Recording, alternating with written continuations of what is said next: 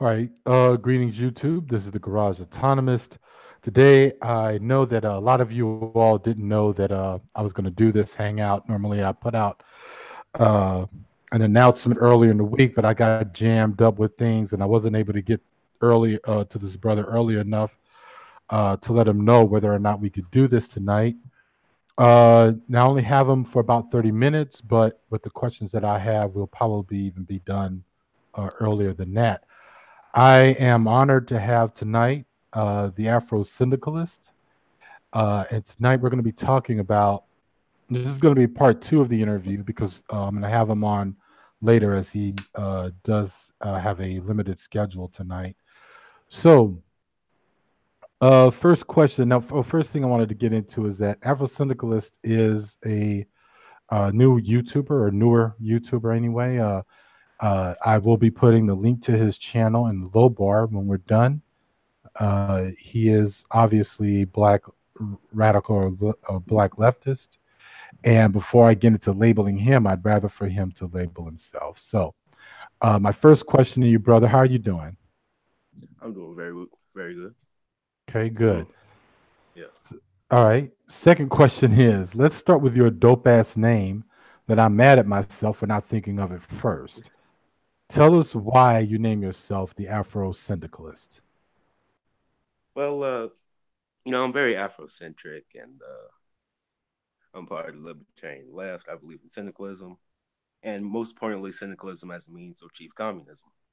And so I just smashed both of them together and came up with the name. Excellent. Excellent. Um, Now, the next thing I want to know is could you just give us, if you're able to do it briefly or maybe not so briefly, but just let everybody know what is a syndicalist? Uh, at its core, it's mostly just about labor unions and horizontal labor unions taking control of the means of production, basically. Right. So, in other words, when we hear a lot of Marxists talking about, or when we read Marx in general, talking about workers uh, taking the means of production, what we really are to understand is that there is a democratic tendency of among the workers to be able to take over the workplace, so to speak, and to organize. Yes. Yes. Okay. And see, that's kind of the reason why I never got into Leninism. Because I always thought that, the horizontal means of organizing, production it just seems too similar to capitalism. I mean, I don't want to offend any Leninists, but that's just my personal opinion. Right now, just to make it clear to everyone. Now, Lenin's idea was, well, at least if you could tell us the similarities between what Lenin wants to do and close to capitalism was exactly what in terms of the hierarchy. Yeah, mostly just in hierarchy. Right. I mean, I'm not saying that Lenin's proletarian dictatorship was the same as capitalism. I mean, it's much better than capitalism, but I'm just saying it's mostly just putting power in the hands of a few individuals. Mm-hmm. Mm-hmm. Right. So basically, what we're talking about here is because, like, okay, how about this? We know that Yeah, traditionally, when we think of trade unions, we know that there's a shop boss, so to speak. We know that there are people who have certain rankings within the union. We know that the dealings are often with the bosses of, or rather, the actual capitalists. And so we know that in most trade unions, they've one would might even say they've been co-opted, yeah, right? Under capitalism, of course. yeah. But if we look back And on, go ahead. yeah, go ahead. No, you can go ahead. But if we look back in Russian history, in terms of the Russian Revolution and how that went, we knew that there were workers who were already mainly this was thrusted by the anarchists, was they were already looking to organize based on a full-on horizontal democratic means. In other words, they were voting. There wasn't a certain steering committee. There wasn't the hierarchy, which is ultimately is what Lenin created or set forth, which is a with the Bolshevik Party, which he wanted to replicate in general, and basically have that organizing the workers in the workplace.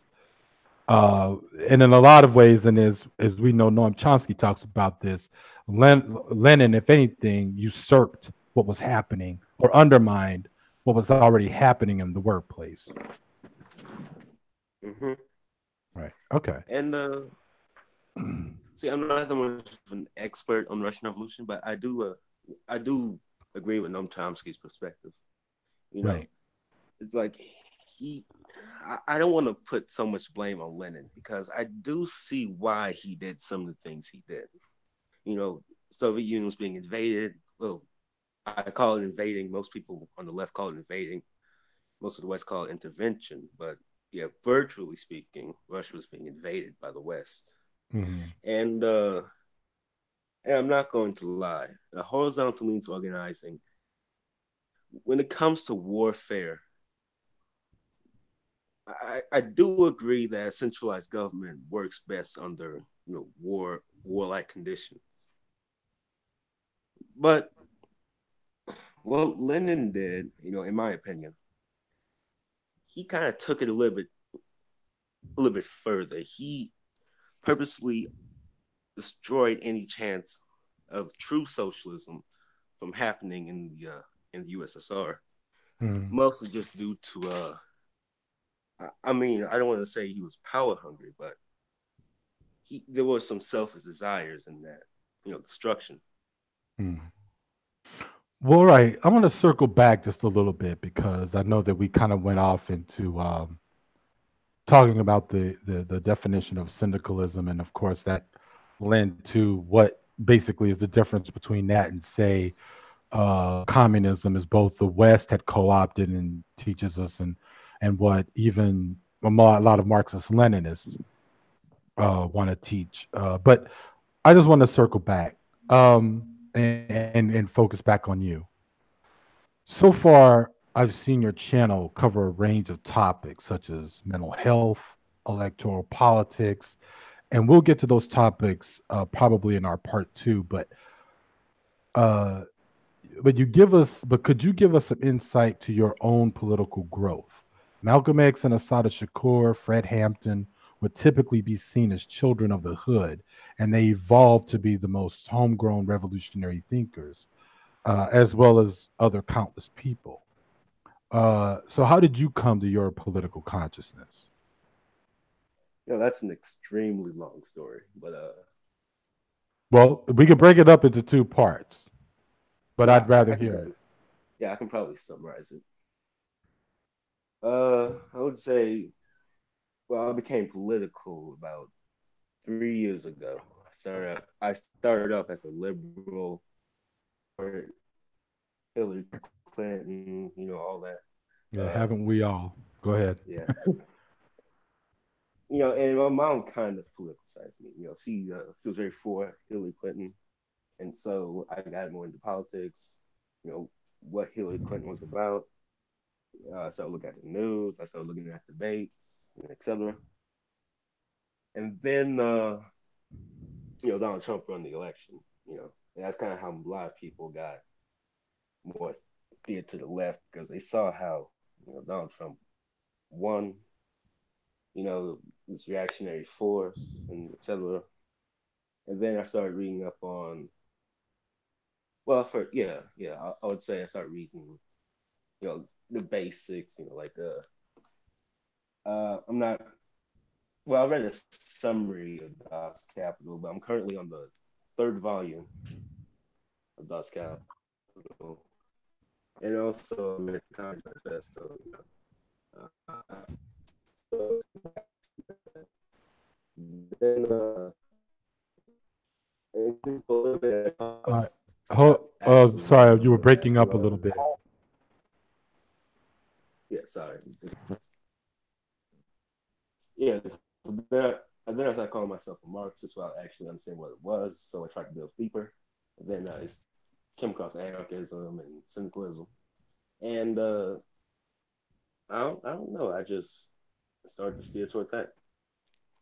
Hmm.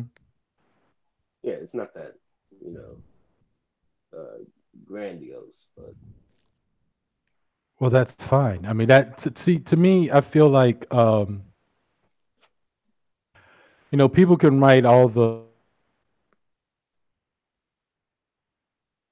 hello. the the journalism there is, but ultimately, I feel like you really learn politics more based on people's belief and like how they got from A to B. Uh, I mean, it's that way for me, and it was that way for me anyway. Have you been involved politically in your community at all, or? You know, I live in a pretty reactionary part of part of the United States. So I mean, I have tried to spread more radical politics, but I've been hitting brick walls after brick walls. Hmm. Hmm. So so I think it was about a year ago. I started thinking I have to start small. So I started volunteering at different places. I started trying to start community gardens, trying to start, uh, basically trying to start, what do you call them? Book, book clubs. And yeah, that's pretty much it. I mean, I have tried to cover the current election. I've tried to go to town meetings, but they don't get anything done there anyway. So Right, right. Now, what I'm hearing sounds pretty key to me. See, I think that anything is well, I don't want to even call it small, but anything that's quote unquote small or what people consider, just community organizing, is to me the the seed that can grow into something else. So I feel like if you're talking about community gardens, definitely, that's a good thing. You're networking with the community. If you're networking with the community, you're talking to people in your community. If you're talking to people in your community, then you start having conversations about everything else, social stuff, politics, culture, whatever. So I think that's good. I think that you are hitting on other things like book clubs and stuff like that. Like one of the reasons why I'm going to be done making videos in January is because one of the things I want to do is to go back into that kind of work. Now I lived in Houston, Texas for a huge chunk of the earlier part of my life and my political life. So I totally get where you're going about the whole being in a reactionary place and brick walls and how do you start and all that. And that's probably where I want to go, even though I'm in Harlem. Believe me, the way I see it, I think that I think that the journey or the drive is pretty much the same. It's going to be at the same acceleration. Like, there could be brick walls up here as well. And there are. So I don't know. I think that you brought up some really good stuff there. yeah. Ugh, sorry, my voice slurs every time I get thirsty. So, That's all right. So let's see here. Let's see. So now bringing up speaking of reaction or reactionary elements. So here's the thing, and again, this may blow up into a larger discussion. And again, I know when you have to go. you have to go, and then we'll come back and do a part two to this discussion. But in the black community, as we know right now, we have either uh, black folks who vote Democrat, so I guess you would label them as black liberals. You got the sliver of black conservatives. Then you have your other sliver of black nationalists who are, you know, and then you've got everyone else, right? Yeah, Who are either who think or would consider themselves apolitical, but I don't believe there's any such thing as someone being apolitical. They may be apathetic, but deep down, everyone is political. They know that if you make a paycheck, if you have to work for a paycheck, I can guarantee you thoughts and things come to your mind in terms of how you're living, why certain things are happening to you. You're going to be you're political no matter what. yeah. Do you see, is there a just going to throw this rhetorical question out here. Is there a an, is it necessary to build a black left tendency in the black community? Oh yeah, it's completely necessary. Mostly because of, well, basically just what do you call it? I keep forgetting words for some reason. But and yeah, the tradition of the left has mostly just been, organizing around. I want to make this sound better, but the lowest of capitalist society, and that's what most black people are. Most black people are lumped with proletariat. We exist on the margins of global capitalism, and with that being said, you would think that the left would be much, much stronger in the black community, but at the same time, you would just be completely wrong. And it's really the black community that needs the left, and the left needs the black community. We have this, like Marx said, the umbilical cord that links man with man, and the umbilical cord that links groups with other groups. And that's what we have, and that's what we.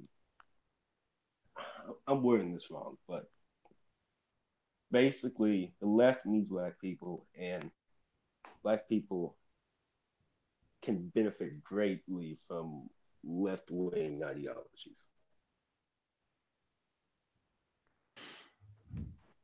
Okay. Okay. Now, how would we, and this is of course the bigger question, how do you think, where would we start? That seems to be the most frustrating question that a lot of people Oh yeah, might have in their minds. Like when I look at the handful, the small, very small handful of black leftists on YouTube right now, and they're tiny, right? It's obvious that we exist. But the thing is that in real life, off of YouTube, I'm pretty sure there's been that frustrating question of what can be done. I mean, in other words, where you stand politically and ideologically, but then you've got this whole other, you've got this whole community, and that, as you just put it, the left needs black people, black people need the left. How, just in your wildest ideas or even the most practical one, where do you think we should start? There's no right or wrong answer here. oh yeah, you're completely right. Uh, well, for me, I've had the most success at organizing at basic needs. A lot of people don't have access to clean water or food, which you think would be a problem. Well, what most people in the West will think won't be a problem for an industrialized nation, but in reality, a lot of people, especially in the South, don't have access to clean water or healthy food. And if we can get like those ground issues and organize around them greatly, and kind of, mm, yeah, kind of make that one of our core Hey, I keep getting words for some reason. A core, a core, yeah, core issues. Then I think we will have a lot of success. Mhm, mhm. I like that. I like that. I mean, I like that answer. Even though I just said there's no wrong, right or wrong answer, but um, because what that brings to my mind, right? I had the I had the honor or the pleasure rather of working with and meeting Lorenzo Camboa Irvin back in the '90s. Oh shit! Um, yeah, yeah. I'll talk to you offline about that. But Yeah. so, and just for everybody who's listening, Lorenzo Camboa Irvin, and you can even look him up on YouTube. He doesn't have a channel, but he's a former Black Panther. He was a political prisoner. There was a movement to get him out. He got out, and since then he's been doing work in the community. What he started was the idea of Black autonomy. Now I'm gonna put a link in the low bar. It's just a very basic video, sort of like a 101 for anybody out there who wants to know what Black autonomy is or what Black autonomism is. And and as I'm pretty sure brother Afro Syndicalist knows, it's basically a form of black anarchism or just a form of black left or left communism. And the idea from Lorenzo's perspective, though, was exactly what you just talked about. Starting with the work of basic needs, not trying to do this sort of vanguard party, hitting people with these big theoretical words and all this shit that alienates people, but trying to gauge in the black community what is needed, and then from there building and sort of politicizing as you go with the people. So that's kind of like, so that's basically what I'm hearing from you. Is that, do I have that right? Oh yeah, exactly. Right. So you saying that, and I'm looking at your videos. You did a excellent video about food, and you were talking about basically growing it, something that I covered like a year and a half ago, but still, it's something that definitely needs to be talked about. And I actually love the fact that you took your camera, you showed that you were growing food. I don't know if that was your backyard, if that was your community garden, but the fact that the idea of the community doing something on their own autonomously in order to be independent. Uh, but even a project like that is enough to sort of get to know people, networking with people, and politicizing them. It's a great opportunity. Um, so I just wanted to throw that out as an example. I thought that was a great video, by the way. So what I'm going to do is I'm going to go ahead and you and I will go ahead and set up on a second talk because I don't want to get too far into because I know that your time is limited tonight, and there's a lot more things that I definitely want to get talk about. So, will you be willing to are you willing to come back another night? Yeah, yeah, definitely. Okay, excellent. Yeah. So, what we're gonna do is, guys, I'm gonna end this talk, and then I'm gonna come back online in about maybe 5 or 10 minutes, and I'm just gonna do an open mic hangout with everyone else if you're all willing. And I want to thank Afro Syndicalist. This is part two of our my discussion with him towards a black autonomy in the black community, and we're going to be talking about when he comes back probably later this week.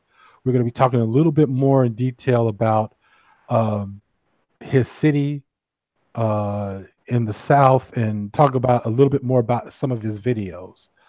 So thank you very much for coming and for speaking with us tonight. Oh yeah, you're welcome. I'm happy to come back. I mean, I love your videos. I love the community. I mean, like I was actually excited when you told me to do an interview. So Yeah, and I was excited to see your channel, man. Like seriously. So um Yeah, this is great. This has been a really good discussion, and I can't wait for us to go ahead and talk again. So, what I'll do is I'll definitely email you, and now that we definitely I sent you a link and all that, so you can get on here tonight. So we know the emails are working. So I'm gonna email you, and Yeah. we'll set up a time later on this week. And if you need to do it earlier, just let me know. Okay. All So right. all right, everybody. We'll see you all in about another 5 minutes or so. I'm going to shut this discussion down and I'm going to come back on to do an open mic. Peace. This is the Garage Autonomist. Thank you, Afro Syndicalist. And you're welcome.